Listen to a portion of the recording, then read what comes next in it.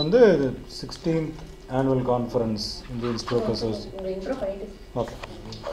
நான் doctor Meenakshisundaram and Indian National Stroke Conference Organizing Secretary.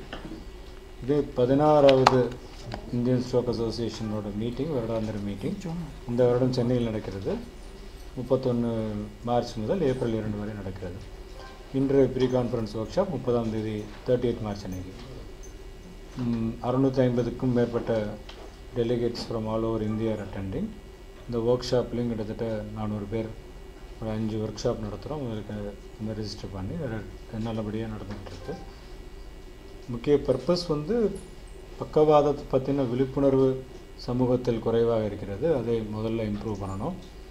அதே நேரம் எல்லோரும் நேரத்துக்கு வரணும். அது வந்தால் அதுக்கு என்ன வைத்தியம் பண்ண முடியும் ஹாஸ்பிட்டலுக்கு வந்தவொன்னே அப்படிங்கிறது கருத்தரங்குகள் மூலம் நிறைய லெக்சர்ஸ் மூலம் அது வந்து விவாதிக்கப்படுகிறது. அது வந்து இங்கே வந்து டீச் செய்யப்படுகிறது. இதுக்கு வேறு என்னென்ன முன்னேற்றங்கள் நடந்திருக்கு அதுக்கு அதனால் there are 6 international speakers, about 40 national speakers in this conference. So நிறைய விஷயங்கள் விவாதங்களும் கருத்தரங்குகளும் மற்ற விஷயங்களும் இந்த கான்ஃபரன்ஸில் நடக்க இருக்கிறது. I am Dr. Pradeep Kumar, President Indian Stroke Association. Indian Stroke Association was formed in 2002 in Chennai only. So it's almost 20 years, 2 decades before we formed this organization. And the objective of the association is to improve the knowledge or update the knowledge of stroke care among the doctors and physicians of the country. Number 2, to increase awareness about the early symptoms of stroke or recognition of stroke, and taking the patient to the hospital where the stroke treatment facilities are available to reduce the disability in the individual, society and community level at large.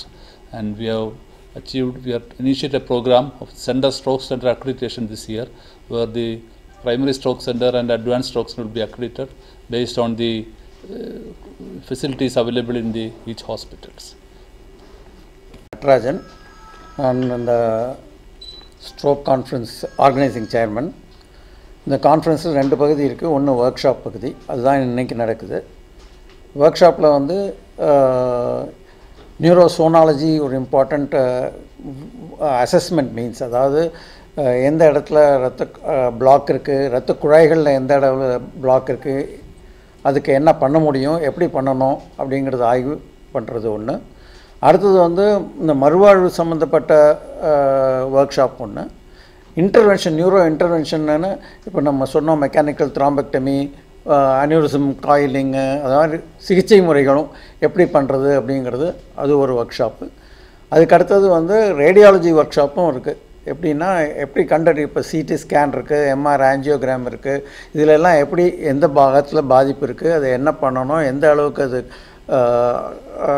அந்த தாக்கம் இருக்குது அப்படின்னு கண்டறிஞ்சு அதுலேருந்து எப்படி என்ன முறையில் அதை சிகிச்சை பண்ணலாம் அப்படிங்கிறது குறித்து. அதை தவிர அடுத்தது 3 நாளைக்கு டெலிபரேஷன்ஸ் வந்து என்ன ஆய்வுகள், என்னென்ன வழியில் எப்படி பண்ணோம், அவங்கவுங்க பண்ணதை அவங்கவுங்க எக்ஸ்பீரியன்ஸை எல்லாருக்கும் எடுத்து உரைப்பார்கள். இதுதான் நடக்குது. இனாகுரல் ஃபங்க்ஷன் துவக்க விழா நாளை நடைபெற இருக்கிறது. இதை மாண்புமிகு சுகாதார மற்றும் மக்கள் நல்வாழ்வுத்துறை அமைச்சர் திரு Ma.Subramanian அவர்கள் தொடங்கி வைக்க இருக்கிறார்கள். திருமதி கனிமொழி கருணாநிதி அவர்கள் கெஸ்ட் ஆஃப் ஆனராக பார்ட்டிசிபேட் பண்ண உள்ளார். Thank you. Arvind Sharma, Secretary for Indian Stroke Association. We do once a year this Indian Stroke Association conference in the form of INSC 2023. This we do to get all our colleagues, neurologists across India, to come on one platform to share their knowledge and spread the awareness, especially for all the colleague neurologists. We are more than 1,200 neurologists as a member of this association, and our aim is to increase the knowledge and awareness for the nursing, paramedical staff and other colleague neurologists. I am Deepak Arjundas, the treasurer for this meeting.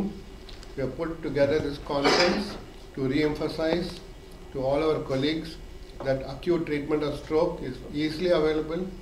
Simple drugs, make in India drugs available, half the cost compared to the imported drugs. Office thrombolysis at the center of scanning is possible. with telemedicine.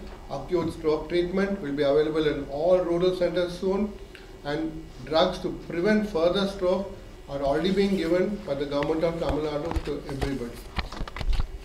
Thank you.